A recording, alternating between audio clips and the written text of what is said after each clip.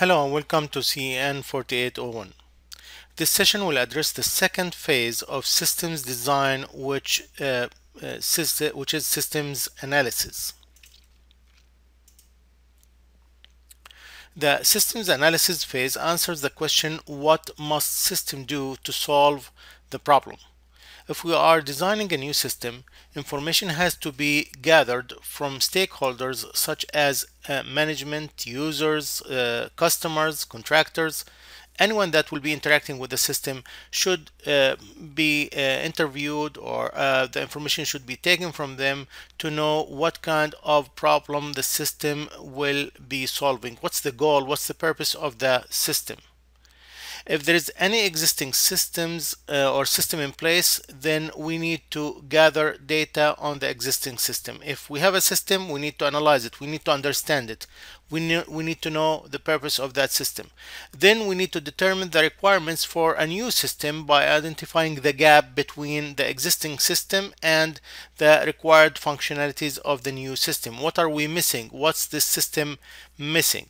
The information that will be gathered will include system constraints, limitations, and assumptions. Part of the analysis is to look at design alternatives within these constraints and investigating the feasibility of each solution or design alternative.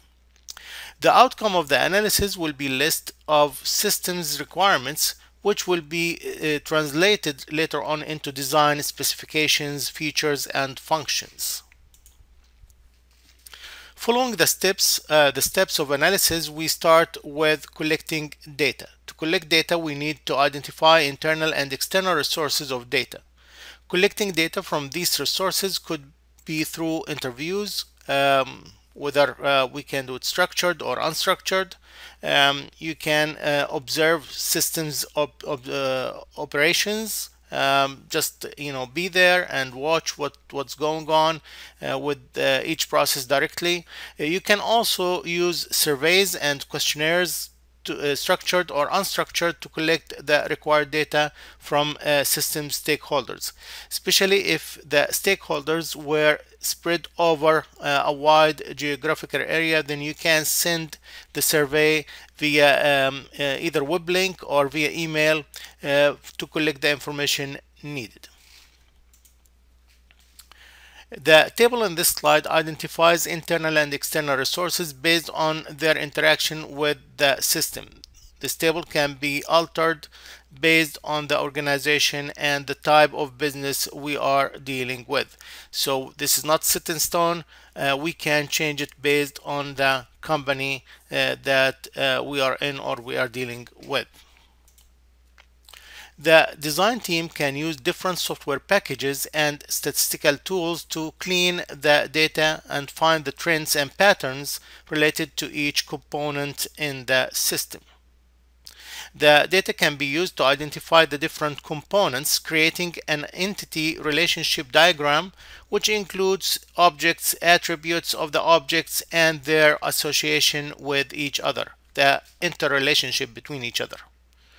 We can also use the data to create an activity model such as data flow diagram, which will provide the objects and their association through defining the activities of the system.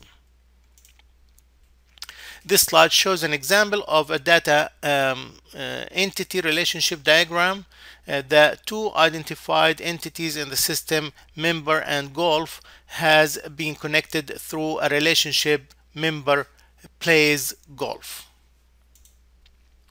This slide shows an example of flow diagram showing the different activities within the system, such as assigning time, scheduling, checking member in, creating card, sorting scores, and recording scores. This slide shows an example of a semantic description of the business process within the system. So we can also describe what's going on in that business, and we can describe each business process separately.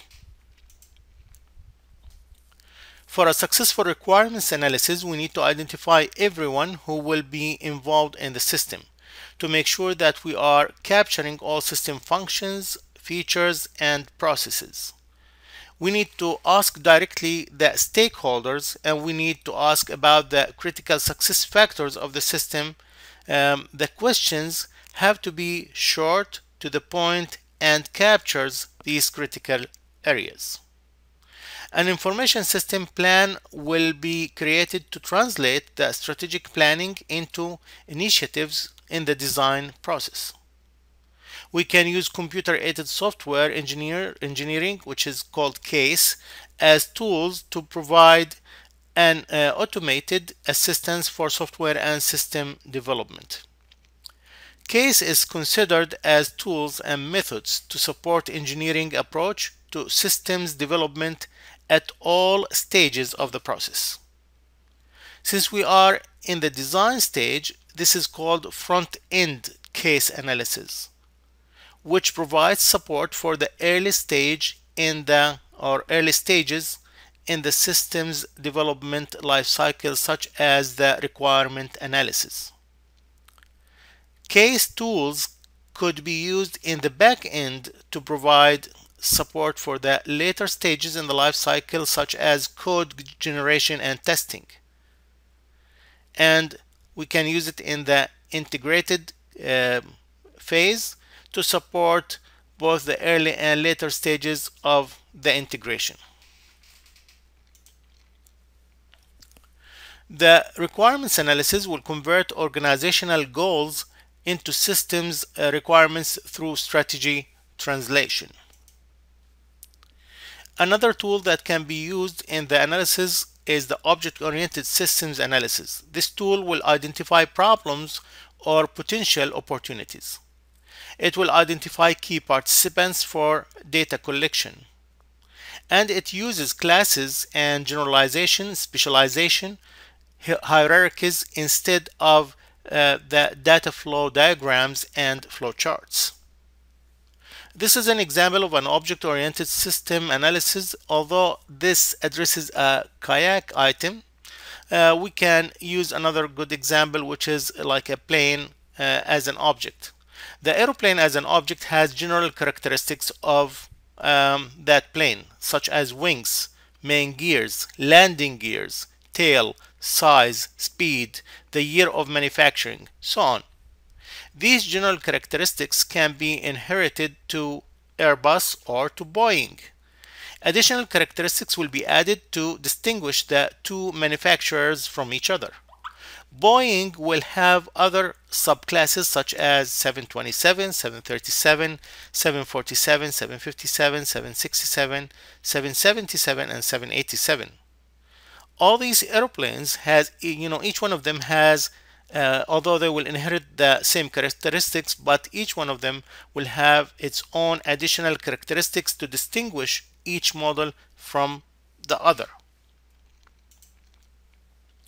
Once we are done with the analysis, the team can develop a system analysis report that will cover strengths and weaknesses of the existing system from a stakeholder's perspective, the user stakeholder requirements for the new system, also called the functional requirements, organizational requirements for the new system, description of what the new information system should do to solve the problem.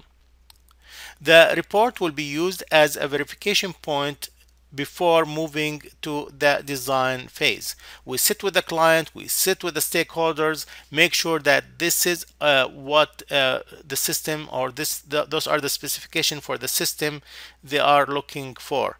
And at that point we can do a little adjustment or little changes to move on to the design stage.